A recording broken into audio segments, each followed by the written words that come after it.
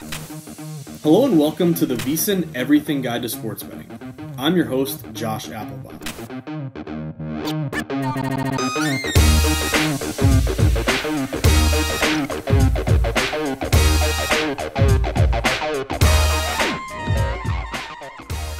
Bankroll management is arguably the most important discipline needed to be a profitable long-term sports bettor. If you bet too much on a game, you could quickly go bankrupt if you lose. But if you don't bet enough on a game, you won't see any profit when you win.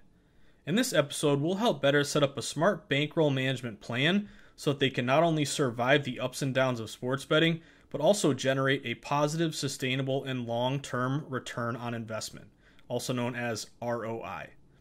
We'll also answer key questions such as, how much money should a bettor bet on each game? What is flat betting, and why is it a smart strategy? How many games should you bet per day? What is the difference between betting to risk and betting to win? Should you buy picks from handicappers? And is it smart to avoid parlays? Believe it or not, bankroll management can be just as important as picking winners. The goal is to map out a disciplined, consistent strategy that allows you to maximize your profits and minimize your losses, providing long-term sustainability. Think of bankroll management as the way to invest in sports, not just bet on them. Before placing a single wager, bettors must ask themselves a tough but fundamental question. How much can I afford to lose? Everyone's answer is different. For some people, this might be $100. For others, it might be $1,000, $10,000, or $100,000 or more. Regardless of your income level, you first have to decide on a number you are comfortable with. Consider it your disposable income. Ask yourself this: if you lost it all, would it drastically change your life? Would it negatively impact you financially to the point of missing car, rent, or mortgage payments? Would it bankrupt your life savings? Would it force you to take out a loan, or cancel a vacation, or cut back on groceries? If the answer to any of these questions is yes, then that number is too high. When you first enter sports betting, you need to be clear-eyed. This means hoping for the best, but expecting the worst. Only bet what you can afford to lose. You never want to put yourself in a situation where you go broke and have to take out a loan because you've dug yourself a massive hole betting on sports. Whatever number you end up deciding on, this is called your bankroll. It is the total amount of money that you have set aside specifically for betting on sports. One of the most pivotal factors of bankroll management is making sure you are properly funded at the beginning. The more money you start off with, the stronger position you put yourself in when it comes to turning a profit over the long haul. There's no way around it. When you first start betting on sports, you'll make mistakes. You will likely lose much more often than you win. If your starting bankroll is too small, you won't be able to weather the initial storm and survive the beginner's learning curve. The first step is setting a hard number for your starting bankroll. This will allow you to map out your bankroll management strategy much more easily. It also gives you a good benchmark to track your performance and chart your progress, providing a daily report card on how well you're doing as a bettor. A good starting bankroll is $1,000. If you can start with $2,000, $5,000, $10,000, that's even better. But $1,000 is a good starting point. The key is beginning with an even, round number that is large enough to keep you afloat through the rough early days when you're learning how to bet. More importantly, you want to make sure that you are approaching sports betting with a clear mind and a level head. If you start with a low number, say $100 or less, and you are constantly worried about losing money and you're stressed out about losses, you will lose focus on the task at hand, becoming distracted and more prone to making mistakes and bad bets. Your judgment will be clouded and your decision making won't be sound. You will enter bets with a defeated mentality of trying not to lose money instead of actually trying to win money. Once you've decided on your starting bankroll, the next step is outlining your bankroll management strategy. This means determining how much you should bet on each game.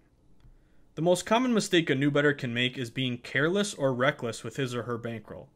This means betting different amounts on different games based on how confident you are in a team or a bet. Typically, if a new bettor loves a game, he or she will bet a large amount on it. If he or she likes a game but isn't as confident, he'll bet less. In betting circles, if you like a game but aren't completely sold on it, that is considered a lean. New bettors also bet based on emotion and recent performance, which is a slippery slope and a fast track to failure. When a new bettor is doing well and riding a hot streak, he feels invincible, like everything he touches turns to gold and is bound to win. As a result of this overconfidence, he will start to get greedy and risk more and more with each bet, thinking he's bound to win every time. On the flip side, if a new bettor is mired in a cold stretch and feels like he can't catch a break, also known as being snake bit, he will start to risk more and more each game with the hopes of winning it all back in one fell swoop. This is referred to as chasing and should be avoided at all costs. It's the quickest way to go bankrupt. When new bettors are losing, they can also get scared and change their approach. This means betting far less on games or laying off entirely because they're afraid of losing more. This can also be problematic as it causes bettors to forfeit value by foregoing a smart bet that could have won, or winning far less on a bet strictly out of fear of losing more. A common mantra for all bettors, specifically wise guys, is this: scared money don't make no money. In both scenarios outlined above, bettors should resist these perceived shortcuts and easy ways out. These strategies, or lack thereof, are dangerous, unsustainable, and can quickly lead to losing it all. Instead, bettors should adhere to a consistent, disciplined bankroll management approach. This allows bettors to maximize their winning streaks, but also weather the inevitable cold stretches. Betting on sports is a roller coaster. There's no way around it. It can be very volatile and unpredictable with massive ups and downs in short periods of time. This is referred to as variance. We all want to get rich quick, but that just isn't realistic. The ultimate goal is to steadily build your bankroll over time, not become a millionaire overnight. Remember, sports betting is a marathon, not a sprint. The best and easiest way to manage your bankroll is by embracing flat betting. Flat betting is a consistent, disciplined strategy that means you are betting the same amount on every game, regardless of your confidence level. Flat betting isn't sexy or flashy, but it puts you in the best position to stay in the game long term. In order to determine how much to bet on a game, take your starting bankroll amount and divide it into equal parts, or units. Once you decide this number, it becomes your unit size. This is the amount of money you are betting on each game. A good flat betting approach and a good recommendation is risking between 1% to 5% of your bankroll per bet. Many professional bettors only risk 1% or 2% of their bankroll per bet. This may seem low, but you have to remember that most professional bettors are starting off with a massive bankroll, maybe $100,000, $500,000, or maybe $1 million or more. This means 1% would be $1,000 per game, $5,000 per game, $10,000 per game or more. If you want to be a little bolder and take more risks, you can increase your unit size to 4% or 5% of your bankroll per bet. However, do not go above 5%. Consider it a line in the sand that you should not cross. Anything above 5% means you are assuming bigger risk that could lead to massive fluctuations in your bankroll. One bad losing streak could clean you out if you are risking more than 5% per play. A good medium that a lot of bettors should embrace is 3% of your bankroll per bet. To find out what this means for you, just take your starting bankroll and multiply it by 0.03. For example, if your starting bankroll is $1,000, this means you are betting $30 per game. If you are starting with $100, this means you are betting $3 per game. This now becomes your unit size moving forward, meaning 1 unit equals $30 per game or $3 per game, respectively. To illustrate why flat betting is so important, let's say your starting bankroll is $1,000. You decide to bet 5 games at $200 per game. This means your unit size is $200, which amounts to 20% of your bankroll. If you end up winning all 5 games, that would be fantastic. Unfortunately, it just isn't realistic, especially when you're a new bettor. When you're a new bettor, everyone is excited when they first start betting, and no one wants to be a buzzkill, but you have to be prepared for the worst case scenario. You could very easily lose all 5 bets, and then you're bankrupt and have no more money to bet with. Just like that, you went from super excited to now totally depressed. You're out of the game before it even started. Now let's say you drop the unit size to $100 per game, which translates to 10% of your bankroll per bet. If you lose all 5 bets, which means you went 0-5 at $100 per bet, you just cut your bankroll in half from $1,000 to $500. This is an improvement over betting $200 per game, or 20%, and losing it all, but you are still assuming far too much risk at 10%. Now let's consider betting $50 a game, which translates to 5% of your bankroll per bet. Going 0-5 would drop your bankroll down to $750. Betting 3% per play, which would be $30 per game, would drop your bankroll to $850.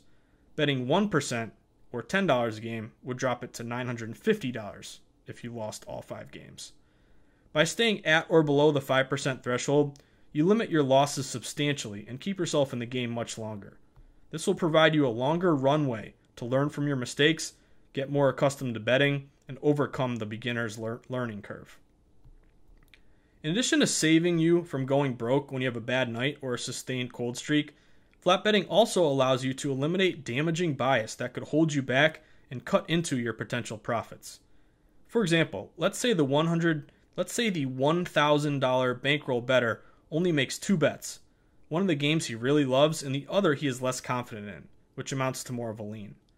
As a result, he bets 10% on the game he loves, betting $100, and only 5% on the game he is leaning on, betting $50. If he wins the game he leans on, but loses the game he loves, the bettor loses $50 overall. However, if he had adhered to flat betting and risked the same $50 on both plays, he would have broken even instead of having a losing night. Once you've established your unit size and percentage, stick with it. Don't change day to day or week to week or even month to month based on your performance. Remember, flat betting is all about grinding long term and investing, knowing that there will be ups and downs along the way. You would hate to have a good week, adjust your bankroll upward, then get mired in a losing skid and lose it all quickly because you are betting more on each game and adjusted your bankroll too soon. Also, bankrolls can fluctuate based on the sports betting calendar. This means you are more susceptible to volatile swings when the calendar is busy with multiple sports in session all at once. This leads to an increased volume of bets in the fall, winter, and spring when football, basketball, and hockey are all in session, as opposed to the summer when really baseball is the only game in town and betting dies down. As a result, bettors should only adjust their bankrolls once per year. The best time to adjust your bankroll is in the late spring or early summer. By this time, football is long over and basketball and hockey are wrapping up their postseason. The summer is considered the sports bettor's vacation. It is a time when bettors are able to relax, recharge their batteries, and prepare for the upcoming football season. Remember, football is always king in betting. It's also the perfect time in the summer to study and adjust your bankroll. For example, let's say you start off with a bankroll of $1,000 at the beginning of the football season in September.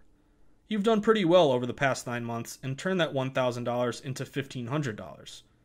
When you started with $1,000 in September, your unit size was 3% per play, which equates to $30 per game. Now that you've increased your bankroll to $1,500, just multiply the new bankroll number of $1,500 by 0.03. This comes out to $45. This means your new adjusted unit size moving forward is $45 per game, no longer $30 per game. On the other hand, let's say you started with $1,000 in the fall and you suffered some bad beats and tough breaks and you are now down to just $500. Instead of continuing to bet $30 per game, a good idea would be to adjust your unit size down to $15 per game. That would be by multiplying the $500 by 0.03. Flat betting isn't the only bankroll management strategy option. Another option is Kelly Criterion, created by J. L. Kelly Jr. in 1956. Kelly Criterion is a famous mathematical formula used to determine how much to bet on or invest in order to maximize your amount of profit. This is the opposite of flat betting. Instead of risking the same amount on every bet, you are weighing your bets based on your confidence level.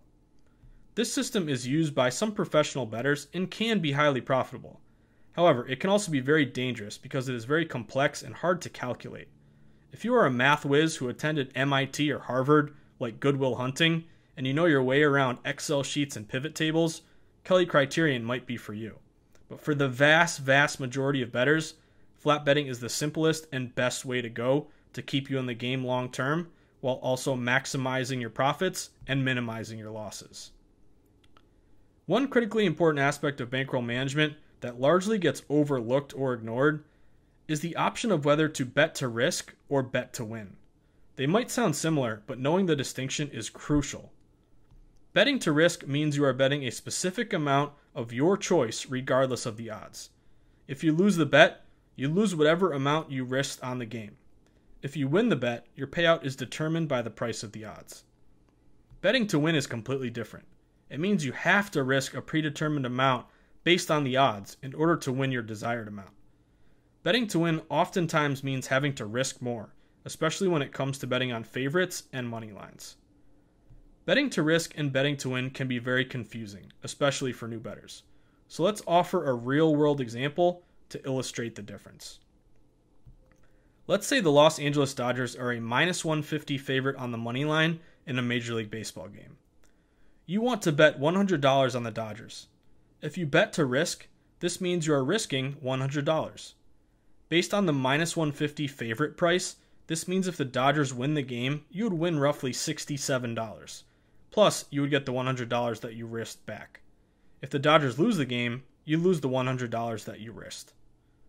On the flip side, if you bet to win $100 on the Dodgers, this means you would need to risk $150 up front based on the -150 money line price. If the Dodgers win the game, you win $100 plus you get the $150 that you risked up front back. However, if the Dodgers lose, you lose the entire $150 that you had to risk. By betting to risk, you have far more control over your bet. You decide how much you want to risk, instead of letting the price of the odds dictate the amount. Betting to risk is also a smarter play when it comes to spread or total bets.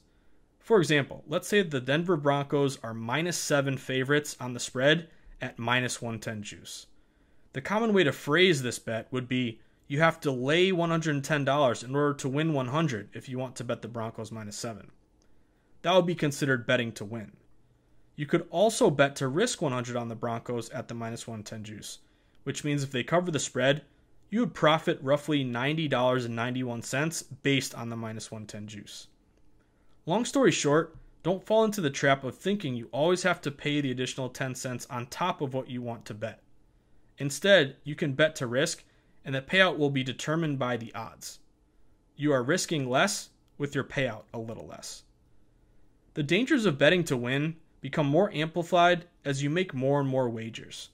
For example, let's say you want to bet on the Cubs, the Red Sox, and the Yankees in Major League Baseball. All three teams are -150 favorites on the money line.